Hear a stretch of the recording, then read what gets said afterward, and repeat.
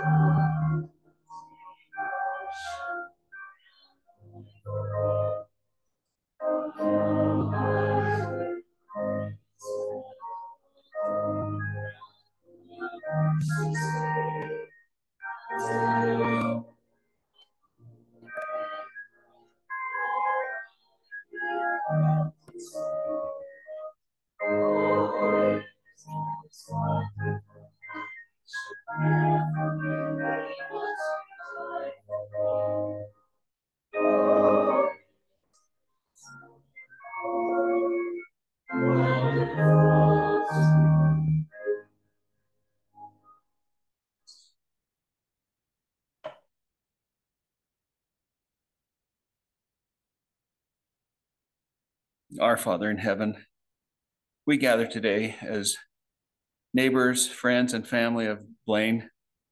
We're grateful for him, for his life, for the things that we've learned from him. We're grateful as thy children for the plan of salvation, the opportunity that we have to return to thee one day and live as families. We are so thankful this day for those that have traveled from so far away and the safety that they've been blessed with. Please bless us throughout this day, that thy Spirit will be with us.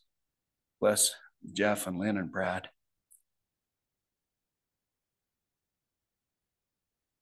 With comfort, knowing their father's now with their mother, preparing things for them. We ask you to please bless those that have taken care of Blaine and watched over him in the past few years. We're grateful for their service and their diligence for his neighbors and the kindness they've shown. We ask thy Spirit to be with us now. We pray in the name of Jesus Christ. Amen.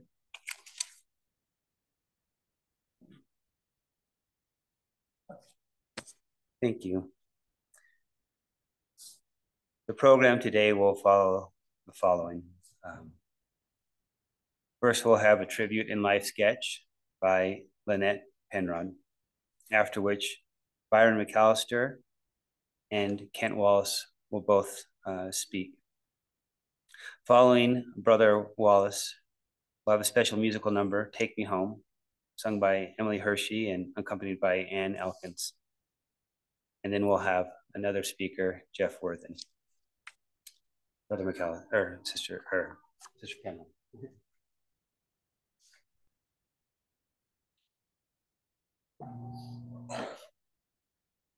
Thank my sweet husband who's standing here. I had back surgery a couple weeks ago. I think he doesn't want me to fall over, so thank you. Blaine Richard Worthen, October 10th, 1936 through November 8th, 2023. Blaine Richard Worthen passed away on November 8th, 2023 at Logan, Utah from causes incident to age.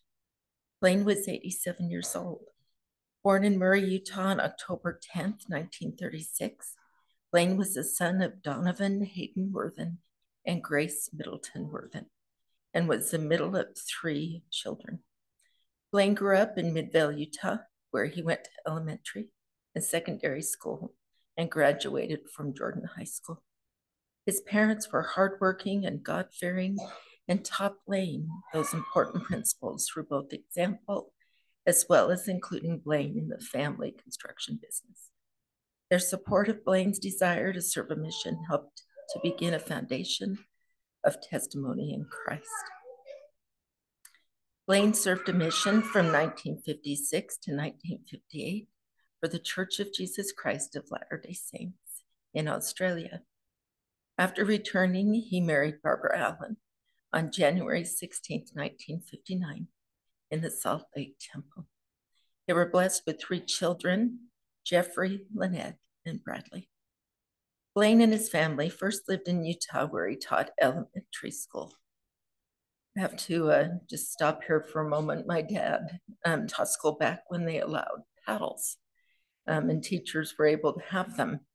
And so as a child, he would occasionally threaten, never used, on me. Jeff would test the limits a little bit, but I just was, oh, no way I was getting that paddle. But it was big and it was thick. And the children, if they got paddle in school back then, they had their names written on the paddle. So that paddle, I think, is what has kept me obedient for a good measure of my growing up years and probably into my adult. Do I need a paddle still? Once in a while. Every now and again, okay.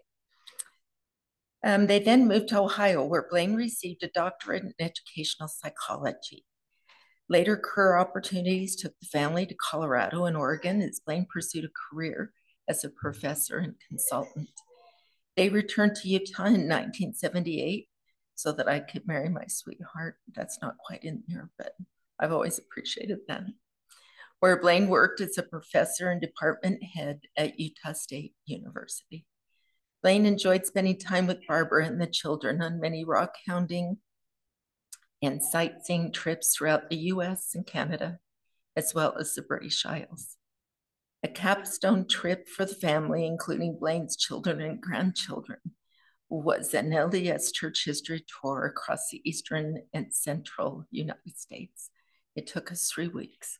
It was a great bonding opportunity. I think we'll never forget that time. They both shared a passion for genealogy and family history work. Barbara passed away in 2011.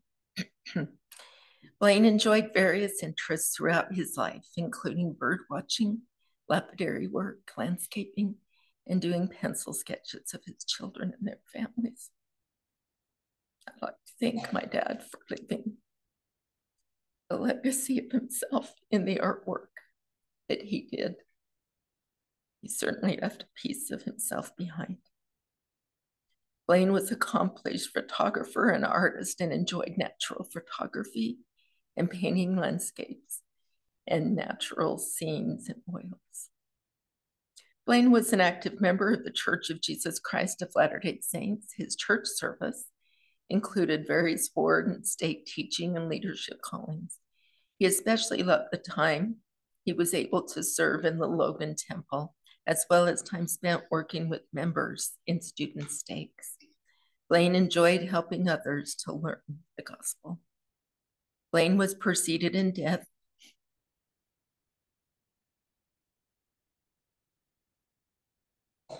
by his wife, Barbara,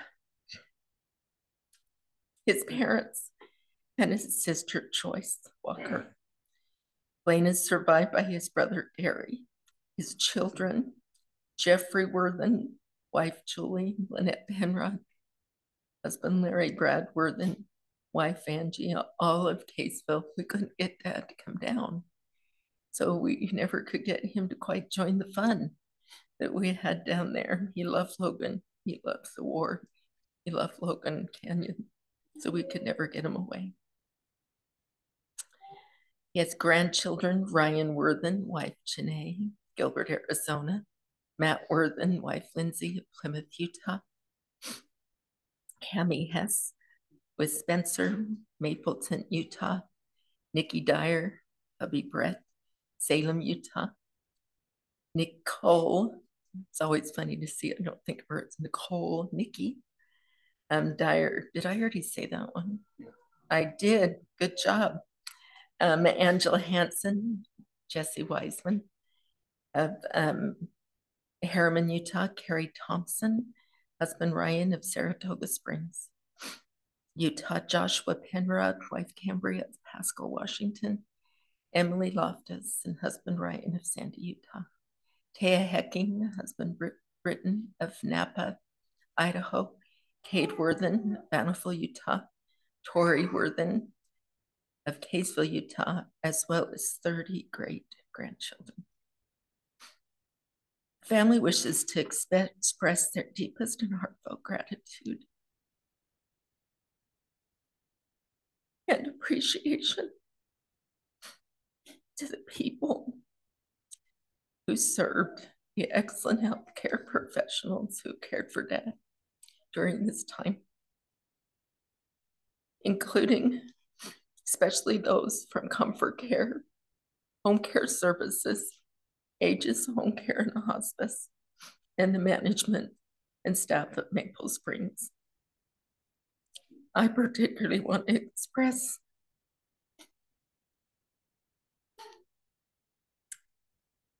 we couldn't talk Dad into coming down to Caseville. Due to our work, we couldn't be here. And so we found angels that help take care of Dad around the clock. One of whom we now call each other sis, because we became sisters. We were so close since we worked together. They were truly angels, every one of those caregivers. The home care and hospice that helped us know how to ease Dad gently out of this world. And we couldn't believe it, but we got Dad to go to where we knew he would have 24/7 care at Maple Springs.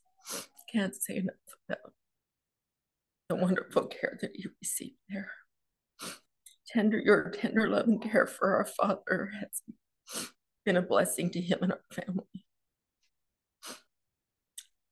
After my father passed, and I wasn't able to be there due to being just from back surgery, and the boys called me. They were going to FaceTime me right at the end, but Dad went so peacefully he just kind of slipped away. And so they called me right after. But after we hung up, I said to Larry, I never wanted for things in my life. I always knew that he was there to help. He taught us self-reliance, made us go to school on our own dime. However, he helped pay for the grandchildren. I'll never understand that. But anyway, he wanted us to be really self-reliant and strong. And yet I always knew it was just a phone call and that he would move heaven and earth to meet our needs. I am grateful that I have that my father. I truly love him and my sweet mother. And I'm grateful for the plan of salvation that says we can live together as families. I felt my mother's presence since her passing. I've had a sacred occasion in the temple with her. And I'll forever be grateful to my Savior who makes it possible for us to see them again. And I say these things in the name of Jesus Christ.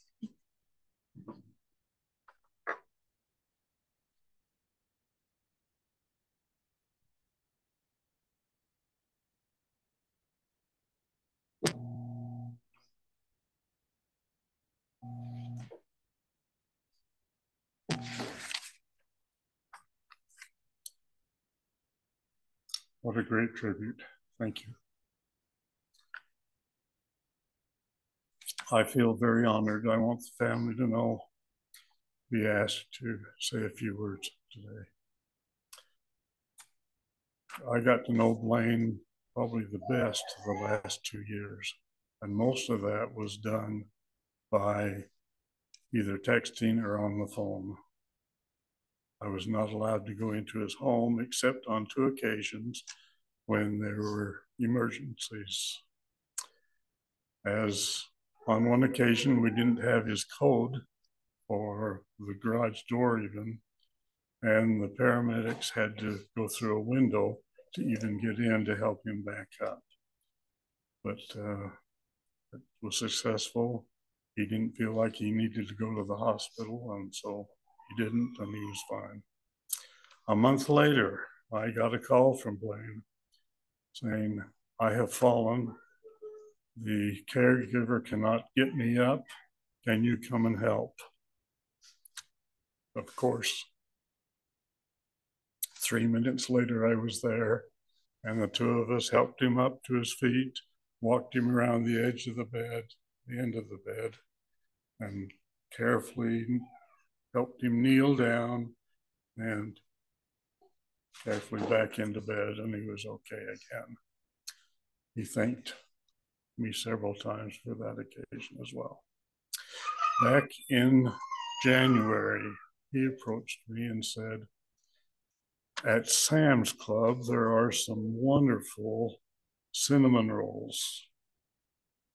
Is there any chance you could pick up some of those double cinnamon rolls from Sam's Club? I was there, wasn't able to go into his home, but put them on the chair just outside on the porch. And this is his comment. I am still licking my lips from the double-decker cinnamon rolls. Thank you so much. I let 2 or 3 weeks go by and I said, Blaine, is it time for some more cinnamon rolls? He answered, thank you, continue your prayers, but because everything else is working so well, our grocery girl has been picking up the cinnamon rolls. No need to bother with that. But rest assured, if something else comes up that I need, I know you're there and I will ask you to do it. Thank you. Thank you. Because of COVID, again, we were not able to visit him that much in the home. I asked in June, and I'm skipping a whole bunch of these. Byron, I am doing okay. Thank you mostly for the comfort care caregivers that are helping me, taking shifts and taking care of my needs. But it's always a great comfort knowing that you are so close and willing to come and help if I need it. I'm skipping some more because of time. Surely appreciate your prayers. I know that's the prime reason that I'm doing well. And now that I've been able, September 15th, to move into Maple Springs, this was a marvelous opportunity for me as well, where I'd been communicating only by text or phone. I was now able to go into his room in Maple Springs and actually visit with him again, see some of his paintings, see just all of the talents that he had. I did help him on a couple of occasions to work the remotes. A lot of the TVs today require more than one remote, and one's for volume, one's for changing channels, and etc. But I was more than happy to do that, and his caregivers did the same. November 7th, a week ago yesterday, I had a very strong impression that I needed to go see Blaine. I was preparing, and as I was preparing, his caregiver, I'm not going to mention names, there's two and they're marvelous. His caregiver said, I just want you to know that Blaine's time to leave us is almost here. His family is coming today. Please keep all of them in your prayers. I quickly responded and said I had been prompted to come and see Blaine today, and I was getting ready and on my way. She wrote right back, he can't talk, but he can hear you. If you received that prompting, please come. And I wrote right back, I'm on my way. Blaine couldn't talk to me that last time, but I could see in his eyes, and I could see by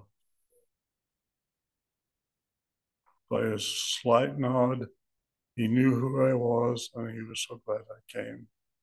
It's mostly my conversation.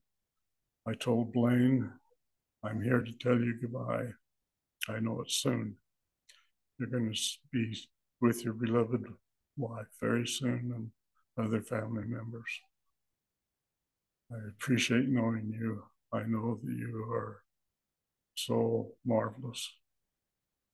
Just over 24 hours later, he was gone. I will miss him greatly. Our dear friend and the former ward member, Bart Carden, made this tribute to Blaine. Blaine was one of the individuals who encouraged Kathy and me to come to Logan,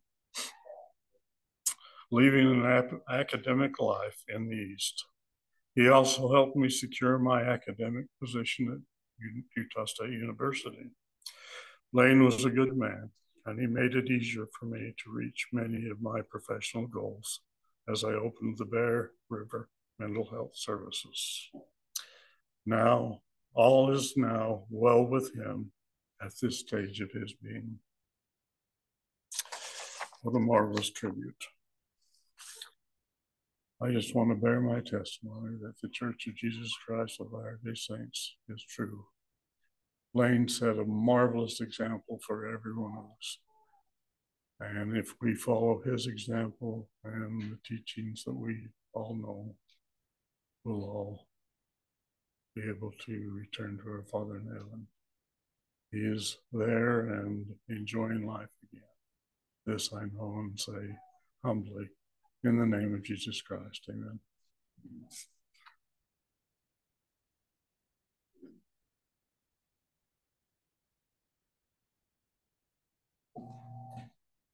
Keep going. Hello, how are you, brothers and sisters? Listening to Brother McAllister talk about his experience with Blaine, I thought, well, we are kind of bookends. I knew him as a much younger man. Blaine and I spent a lot of time together years ago. Oh, it's not that many. I mean, 20, 15 years ago.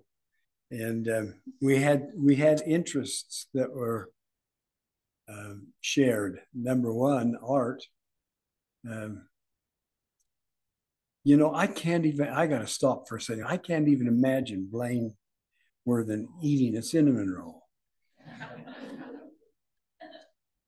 He figured out the best way, I'm sure, to break it up so that he would get the least mess on his fingers. I know that. Now, if he and I had eaten cinnamon rolls together, I would have gone, and he would go. And it was that way with our art. One time he said to me, we were in my studio together. It was too bad we don't have any of his paintings here. You had them in the viewing room. He painted beautiful paintings. And he said to me, I need to loosen up. I need to be more loose. How can I be more loose? And I said, Blaine, you can't. It's just not possible. I paint pictures like this. He paints them like this. And I said, you are who you are, and I am who I am.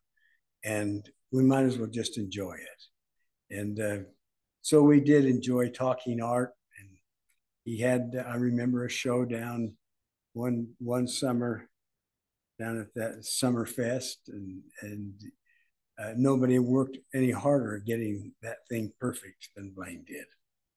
We also shared another thing together. I was a home teacher for several years. And so I knew he and Barbara really well. And Laureen and Barbara and Blaine and I used to go out for dinner on a regular basis and enjoy each other's company. And then when they called me to be the stake president, I used him. He was a wonderful behind the scenes helper. Actually, it started before that. It was when I was bishop.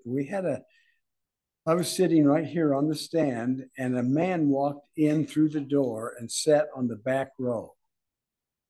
And I looked at him and I thought, I don't know him. And he looks troubled. So as soon as the meeting was over, I ran back, corralled him, and brought him into the office. And boy, was he in trouble. And I realized right off the bat, I'm not going to be able to spend the time with this man to help him unravel his problems. I know just the guy. So I called Blaine on the phone. I said, Blaine, come and see me for a minute. And I told him the situation. And I said, I want you to work with him. See if you can help this brother. And I'll just stay close. And when you need me to step in, I'll step in. But otherwise, you just work with him. Well, Blaine was trained into many of the things that was wrong with this young man. That went on for years. He helped this young man on a daily basis for years and actually helped him become a useful citizen who could actually function and be a good citizen in the community. And every time he'd run into trouble, it wasn't to me he'd run to Blaine. And Blaine would help him work through his problems. I look back on that experience now and I can hardly conceive of the dedication. But that wasn't the only, there were several occasions just like that. He was always my go-to in tough situations that I knew would be hard to handle. Now, I'm not going to take much more time, but I know that Blaine will be waiting for me with a whip in his hand if I don't preach the gospel just a little bit at his funeral. That's why he brought me here. And I'm going to do that for just a moment. I'm going to read a scripture out of Mosiah.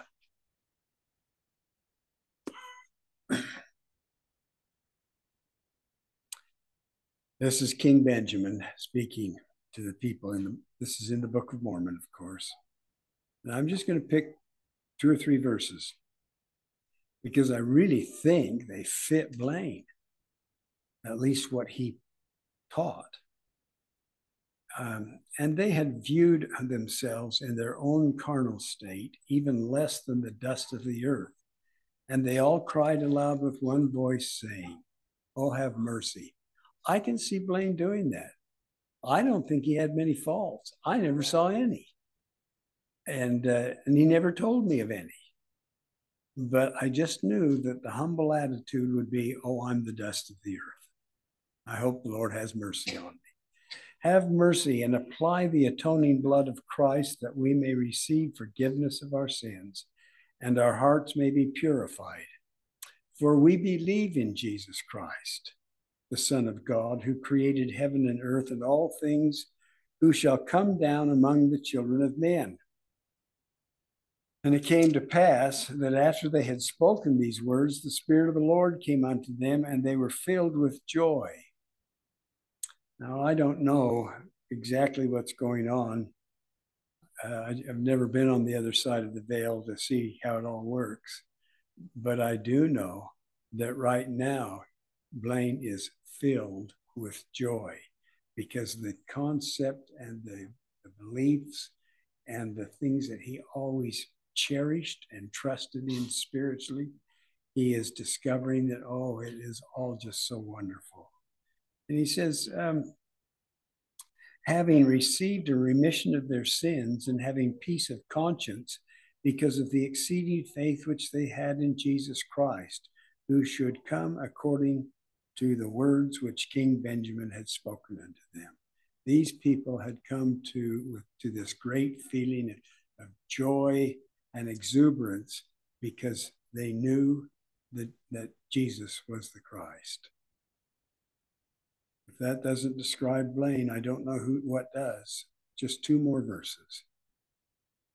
I say unto you, if ye have come to a knowledge of the goodness of God and his matchless power and his wisdom and his patience and his long suffering towards the children of men, and also the atonement which has been prepared from the foundation of the world, if you've come to know these things, that thereby salvation might come to him that should put his trust in the Lord and should be diligent in keeping his commandments and continue in the faith even to the end of his life, I mean the life of the mortal body, I say that this is the man who receiveth salvation through the atonement which was prepared from the foundation of the world for all mankind, which ever were since the fall of Adam, and who are and who ever shall be, even unto the end of the world.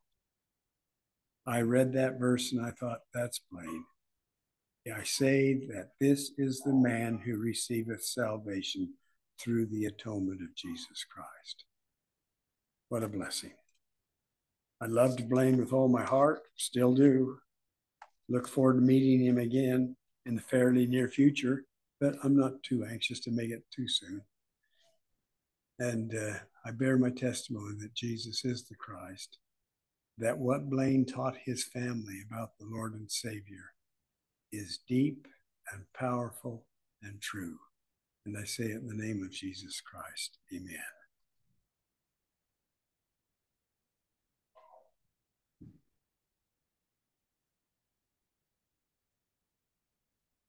I just want to say I'm going to be singing a song called Take Me Home, My Savior.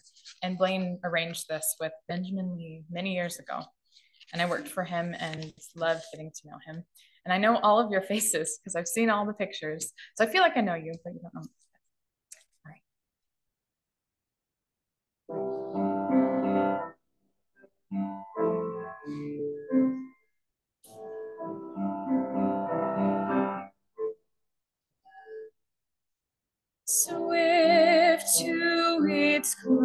sorrows, ebbs out life's little day. Earth's joys grow dim, its glories fade away.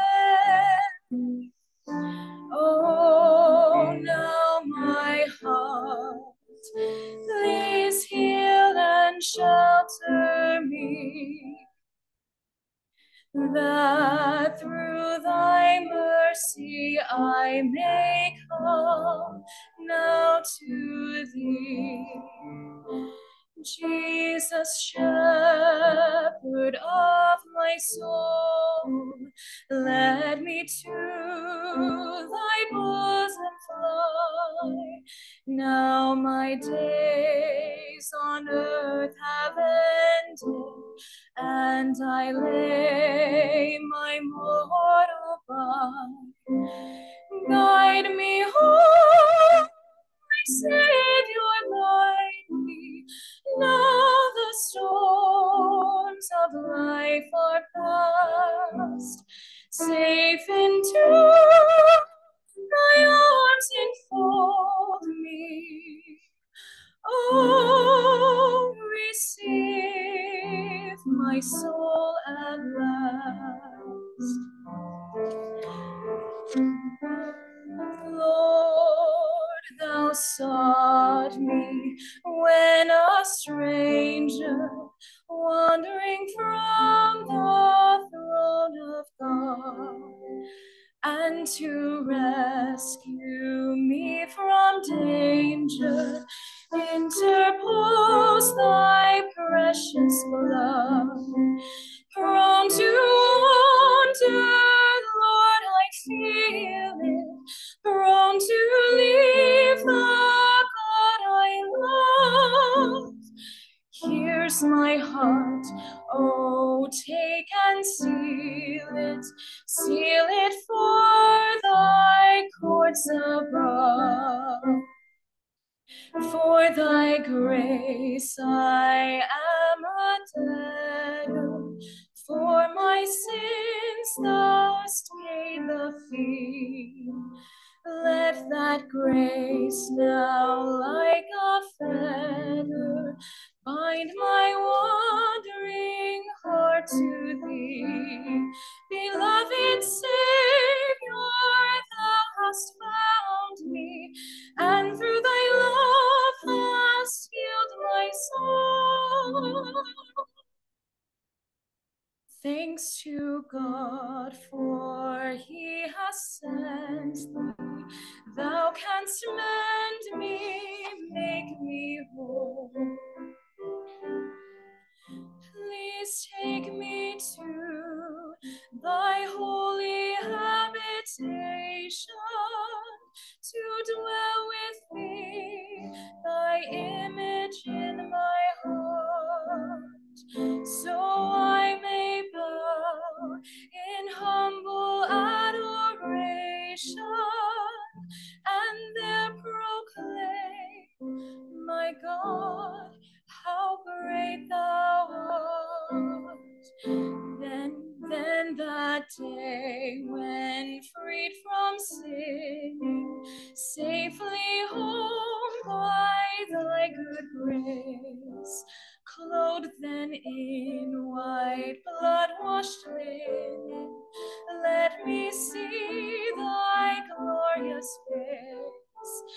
Thanks to thee, Lord, death cannot hold me, for it has captured but my clay, and my spirit by thy power will reclaim it one bright day.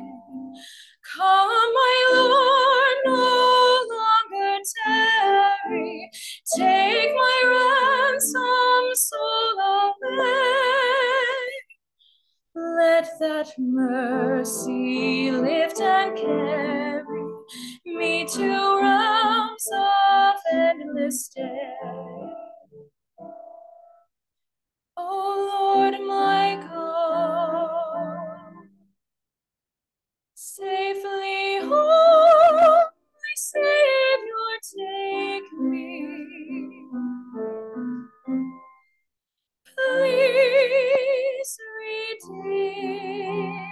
my soul at last.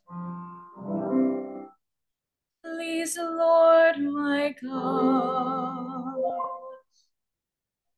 oh, bless me now, my Savior. I come to thee.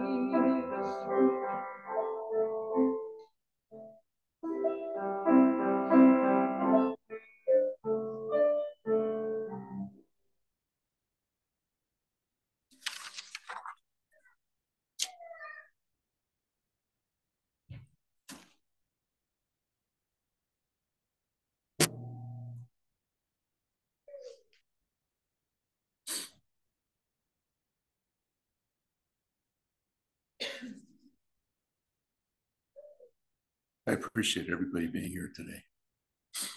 And it's an honor to be able to share some thoughts and feelings about our Father.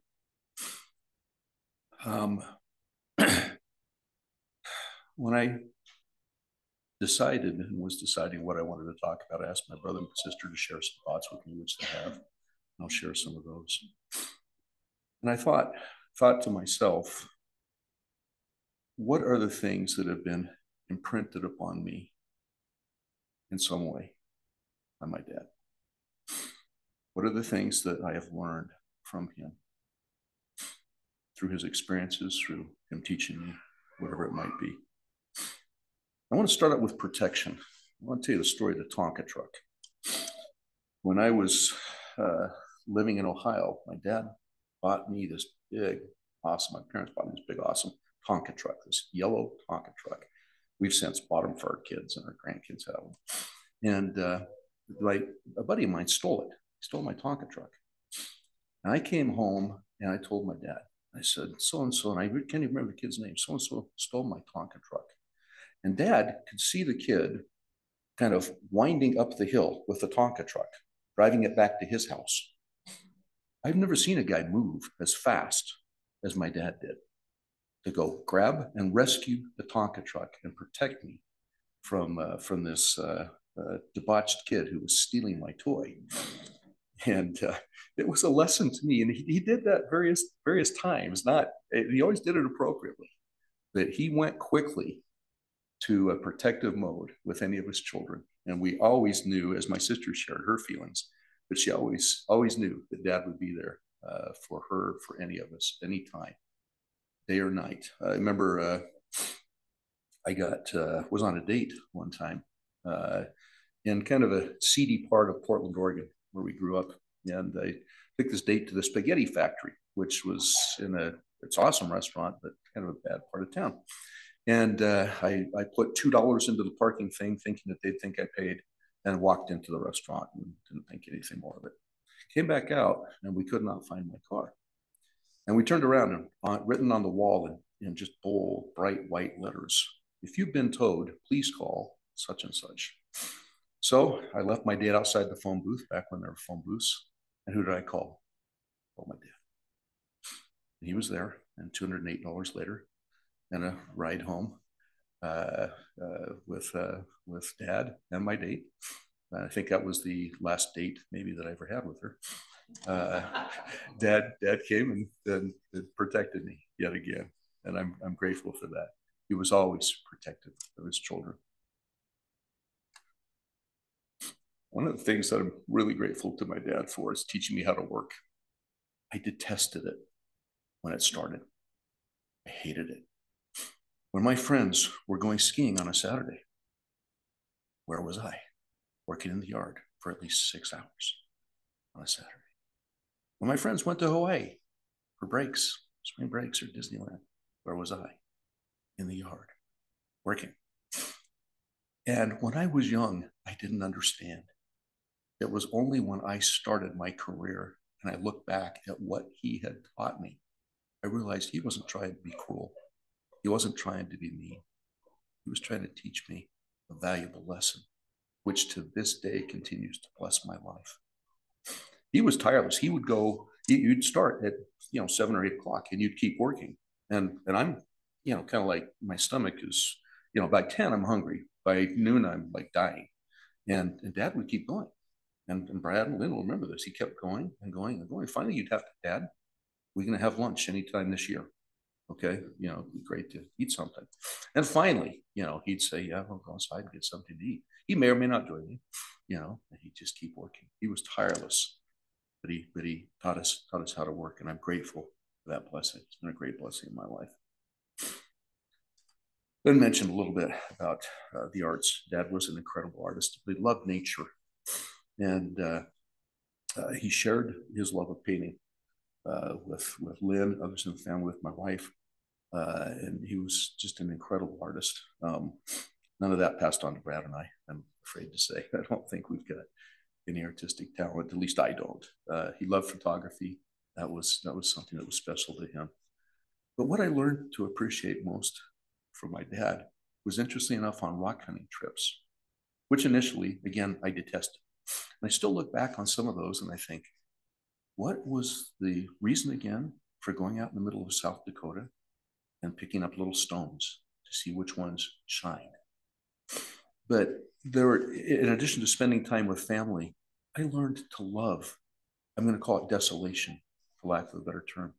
I learned to love being out in the middle of nowhere and enjoying that beautiful peacefulness.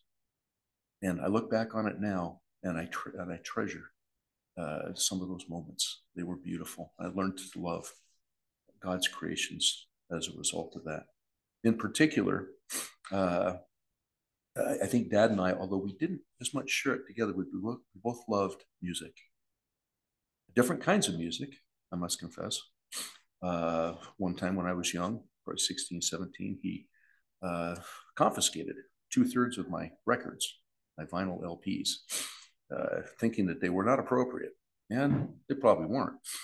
But I found where they were and grabbed them back and realized that even though we had different taste in music, we both loved music. And he really did love good music. One of the things I'm grateful for is the times that Mom and Dad and our families would go to the Oregon coast. I can think of nothing that I like better and that brings me more peace than to walk along the coast, which Dad loved to do. He loved that piece of earth immensely. And it was a wonderful, wonderful thing that he taught all of us. Dad was a man of many interests, and he was always trying to figure out to learn new things. We have a letter that he typed recently, and it's the most interesting piece of gibberish that he's just jabbering back and forth with a friend, and it's really almost like an email. And he talks about his typing skills in particular. When he started learning how to type, it was pathetic. It was really, really hard to watch, and it took forever.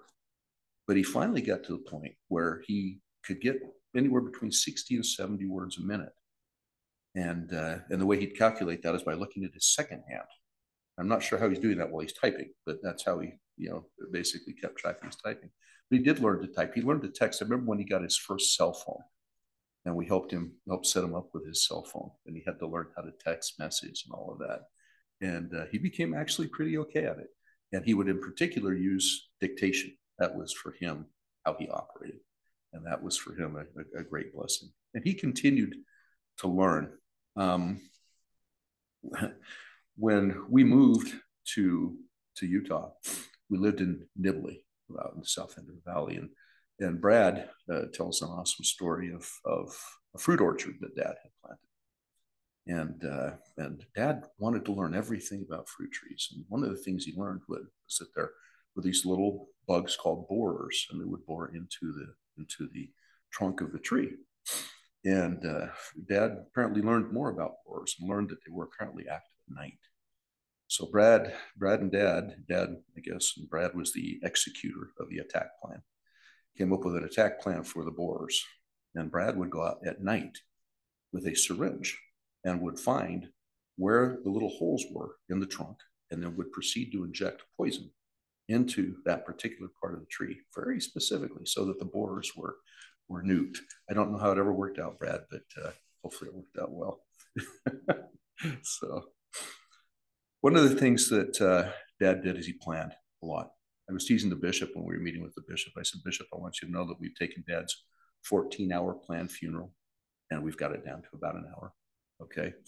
But he made it easy for us. We had a few little lists of things that he wanted. And, you know, it was kind of like, you know, almost going to a restaurant, be a really nice restaurant, being able to pick off that list of things that would make the most sense. And he had it all planned.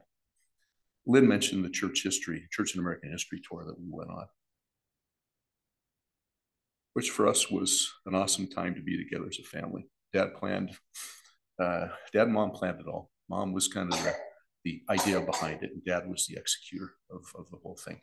Dad had an entire, this was back when we didn't have GPSs in cars, this is the late 90s.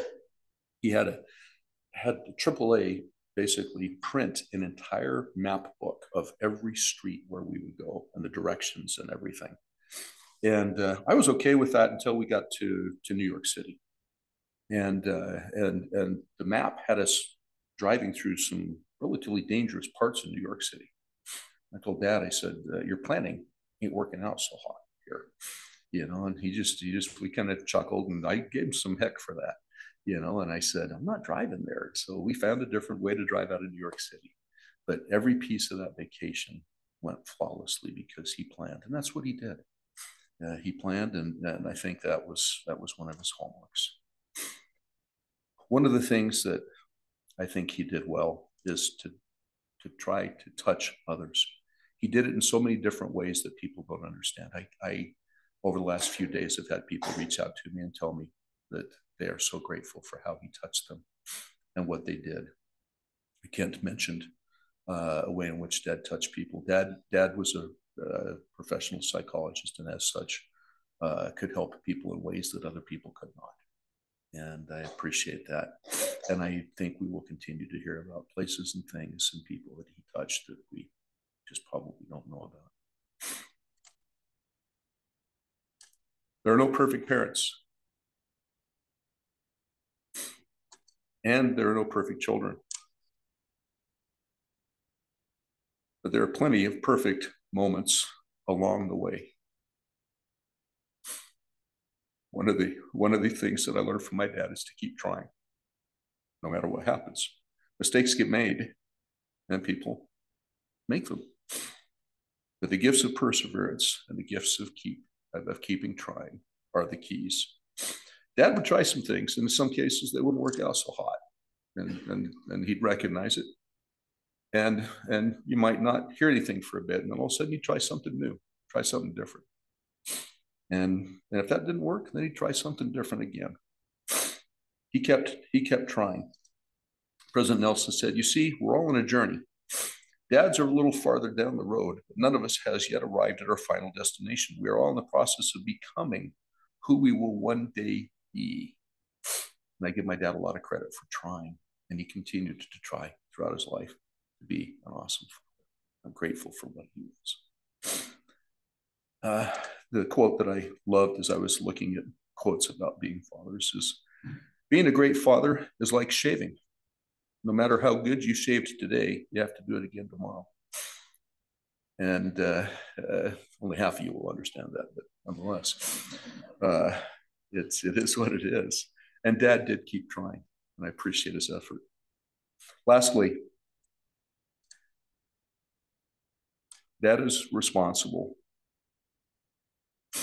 for planting seeds in each one of us 3 kids relative to the gospel and the Savior. My belief started with my mom and dad. It was just that simple. They took us to church. Lynn mentioned this in what she wrote me. They took us to church. They helped us to just understand that this is what we believe. We want to teach you about it. But that seed planted became something more in each one of us. So planting that seed was absolutely incredible. In First Nephi starts out the Book of Mormon, and I'm going to paraphrase it a titch differently. I, Jeff, Lynn, and Brad, having been born of goodly parents, therefore, we have been taught somewhat in all the learning of our Father. I'm grateful for that. It's a quote I found as I was preparing for this that I loved. It says, our parents cast long shadows over our lives. When we grow up, we imagine that we can walk into the sun free of them. How many of us, when we were growing up, wanted to be independent? We wanted to be our own people. I think all of us did. We don't realize until it's too late. We have no choice in the matter. They are always ahead of us. We carry them within us all our lives, in the shape of our face, the way we walk, the sound of our voice, our skin, our hair, our hands, our heart. We try our lives to separate ourselves from them, and only when they are past do we find that we are indivisible. We grow to expect that our parents, like the weather, will always be with us, and the beauty of the gospel is that they can be. Then they go from this life, leaving a mark like a handprint on glass or a wet kiss on a rainy day, and with their death, we are no longer children. We have become parents. I have a picture in my mind. My dad was a fixer, and he couldn't stop fixing stuff. It's just what he did. He wanted to fix relationships. He wanted to fix people. He wanted to fix anything that he could touch. And the impossibility of that is that you ultimately can't fix everything. But there's one individual who can. That's Jesus Christ. And I have a picture in my mind of Dad kneeling in front of the Savior with cuts and scrapes and dirt and tears in his clothing and everything else, and things that he's tried to patch or tried to scrape off or tried to fix. No matter what you do, you can't. But he knew that the Savior could. And ultimately, the wrongs in this life will be forgotten. They'll be mended. They'll go away through what the Savior did for us. I know that will be the case with my dad, and that he'll be able to stand, and does stand pure and clean there, and that we'll each be able to do that if we do our part as well. I'm grateful for my father, grateful for what I've learned from him, and I look forward to being able to build and continue our relationship anew in the hereafter. And I say this in the name of Jesus Christ. Amen.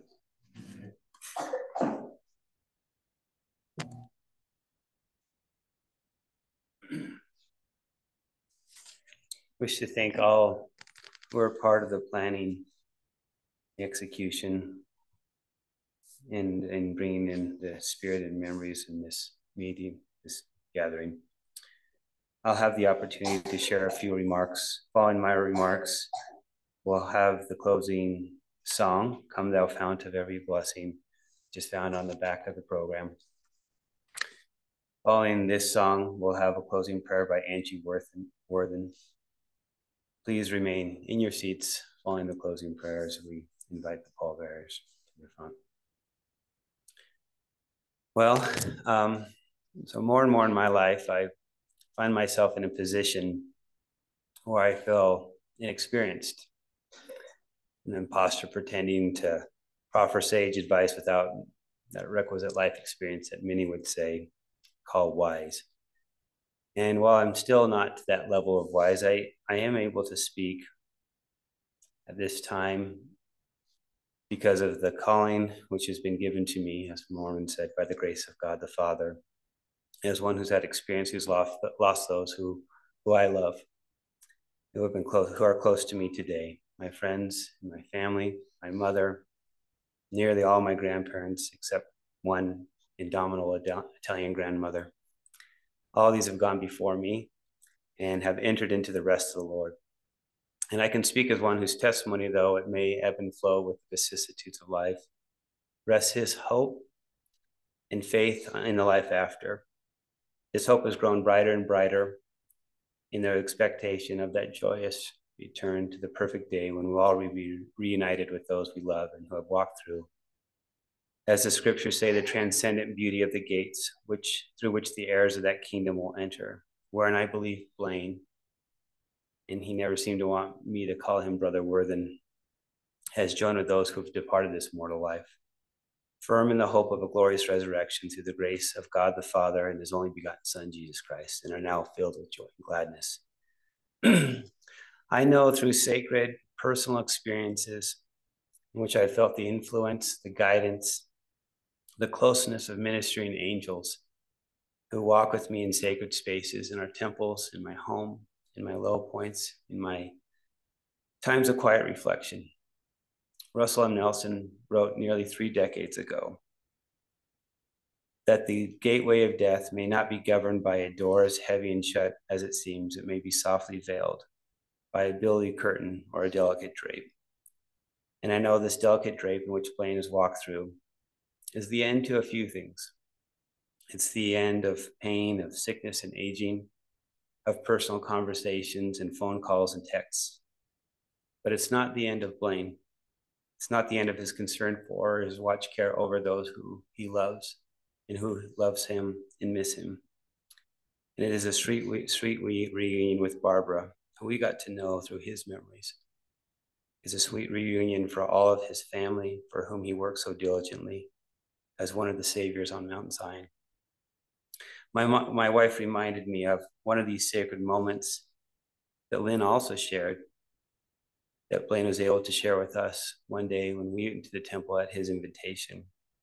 We had dinner with him, and I'm going to quote my wife here, and she writes, "When we were there, he shared his profound love of and reverence for the temple. He dedicated so much of his time and efforts in preserving family history and in doing genealogical research. Eternal family bonds were among his greatest interests. He seemed to have equal respect for the importance of diligent work and the assurance of divine assistance when our efforts get stalled. I know he testified often of those eternal bonds that endure. And over the 7.5 years that we've lived close to Blaine, we have grown to care for him. We loved having him in our home and in our lives, loved to share his love of beauty and rocks, and histories, and Australian basketball, and wool sweaters. Loved his kindness to our children, most of all his great and enduring testimony of the gospel of Jesus Christ. He was committed up to his final days in service to our God, having fought a good fight, having kept the faith, wherein we are promised that henceforth there is laid up a crown of righteousness, which the Lord, the righteous judge, shall give unto all of them also that love his appearing. I know this is true. I know that each of us is given through the grace of Christ, because of his atonement and resurrection, the strength to have hope to be raised into life eternal. And I know that Blaine has walked through those gates in preparation for each of you as one who loves you. And I say this in the name of Jesus Christ. Amen.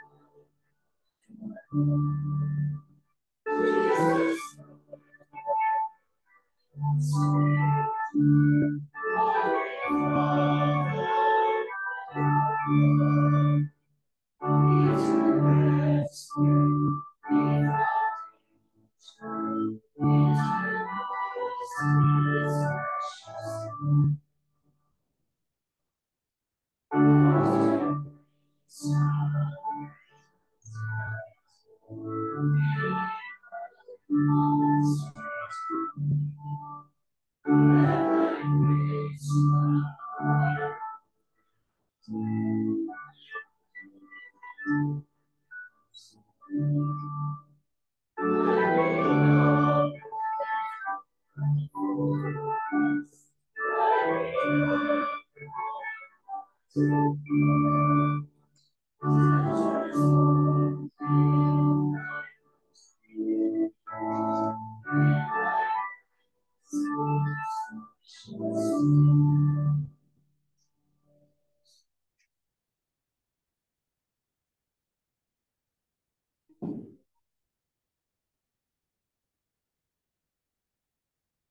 dear Father in heaven, we're so thankful that we could be here today.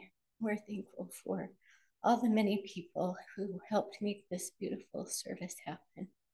Thankful for the kind words and for the beautiful music. Thankful for the love and support that we've felt as a family. And we're grateful for the special spirit that we've had here today. We pray that it'll stay with us to continue to comfort, to guide us, and fill us with peace. We're so very thankful for Blaine and for the blessing that it is to have him in our lives. Thankful for his goodness, his love and support for each of us. And thankful for all the things that he's done to help make us better people. We're grateful for the plan of salvation and for the gospel that brings us comfort and peace in knowing that we will see him again. We pray a blessing of safety as we travel to the cemetery, that we'll be able to do so safely and able to continue to have a blessed day. We're grateful again for all that we've been given, and we say these things in the name of Jesus Christ. Amen.